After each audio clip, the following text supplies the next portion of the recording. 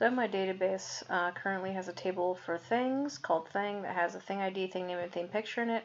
I have a table for a person that has a person ID, a person last name, and a person first name.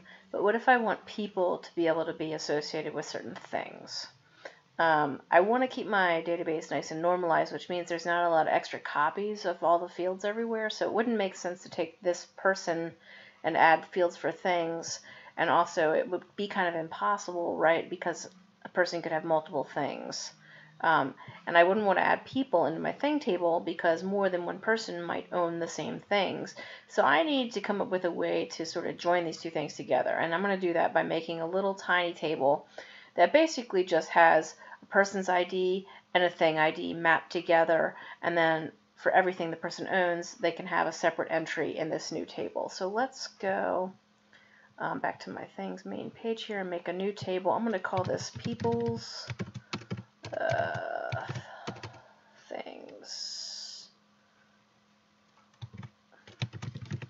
and it's only going to have 2 columns. Okay.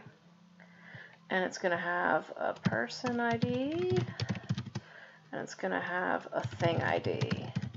And actually, neither of those is going to be a primary key because they might both repeat in the table, so they're not going to be unique identifiers, but I don't need them to have a unique identifier for this particular table. Okay, so now I have this extra little table here, and so the way that I can map a person to a thing, so let's map Bethany to have a book and a soda. So person ID is 1, and then if I look at thing, I've got IDs 1 and 2 for the book and the soda. So in this table, I'm just going to insert some data right away here. So I'm going to make person 1 is going to own a book, and person 1 is going to own a soda. And I'm going to do that. So I have a couple entries in my table. Let's just see if that worked. If I browse them. Yeah, so I got person with ID 1 owning thing with ID 1, and person with ID 1 owning thing with ID 2.